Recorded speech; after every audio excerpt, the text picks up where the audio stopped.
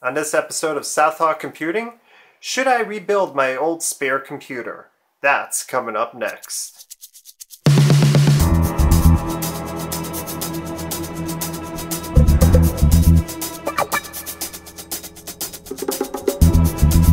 Warning: the following video is performed by a trained professional. It is meant for educational purposes only. Please do not attempt to try anything you see here. Enjoy. Hey YouTube, Dan from Southhawk Computing, and we're going to try something different this week on the video. This is actually an old computer from 2005 from a customer. He basically wanted a machine to hook up to his television. He had this old spare computer. He wanted to do it at minimum cost. And yeah, we're going to see if we could try to get that challenge done. As it stands right now, this here is a custom built PC from, I think I said it already, 2005. The Asus motherboard is the KAN-E. It's a socket 754 with an AMD Sempron 3400 Plus. It only has 512 megs of RAM, an 80 gig IDE hard drive, and it's still running Windows XP. Obviously, well, not all of you might know that, but Windows XP support has officially stopped by Microsoft, and we're going to have to get that upgraded. So we're just going to cut straight to the post and show you the difference and the upgrades and all the things we did after the fact.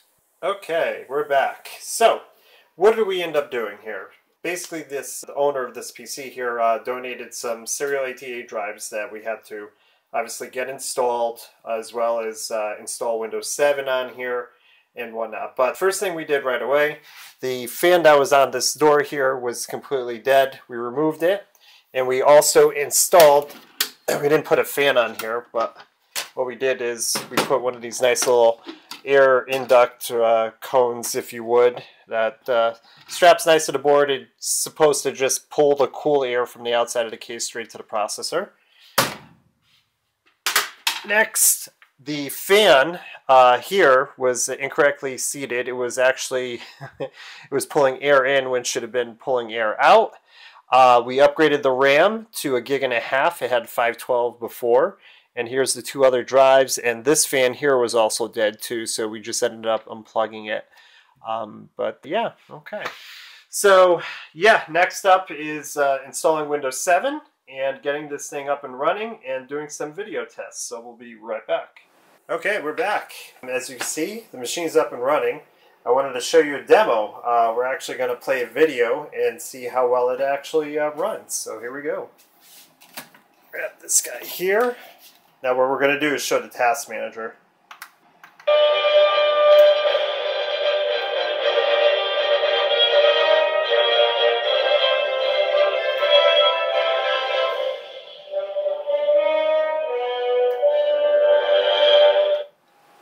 Well, there you have it. In this particular example, it was actually worth rebuilding the machine. It was able to play his videos without any issue, which is great. You know, over here we like to recycle, reuse as much as we can, and if, you know, it pans out, it pans out. If you like what you see in this video, obviously give it a thumbs up, and if you can, it would be greatly appreciated if you subscribe to the channel. This is Dan from Southhawk Computing, and as always, until the next time.